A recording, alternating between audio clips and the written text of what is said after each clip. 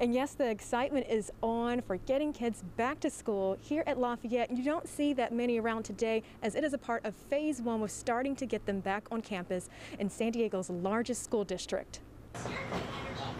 Jumping for joy, these Lafayette Elementary School students are elated to be back inside class. It's like first day of school on October 13th, and we're getting all those fun pictures. The San Diego Unified School District opened up most elementary schools for its phase one. It's not about opening the fastest, it's about being the safest, so that every step forward that we take in welcoming our kids back to in-person learning is a solid step forward. The district sent out video guides like this one to give parents their daily checklist before kids return to school, like temperature checks.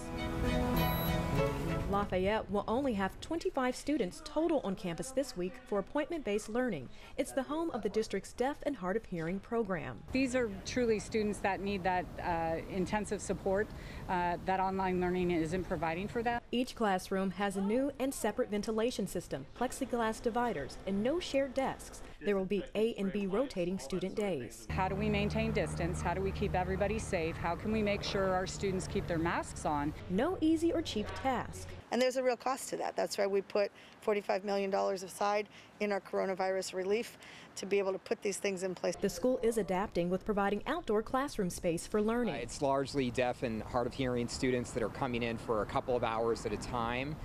Some of the students will be here all week, others will rotate on different days. The schools reopened exactly 7 months after they closed March 13th due to the COVID-19 pandemic. There's still pushback from parents who want all schools to open sooner. Of course, we understand that, and we want to listen to the perspectives of all parents. School principal Ann McCarty says it's been her most difficult year yet. Unfortunately, we are also the school, we had a plane crash a couple years ago, so we've dealt with some challenges here. Lafayette is home to about 254 students in their TK to 5th grades. How will the San Diego Unified School District move up to phase two? We just are testing that out now so that we can continue to open more and more and more and go full scale. Again, this is phase one. The district will then monitor how well this goes in order to determine how they will move into the phase two to get more students and staff back on campus.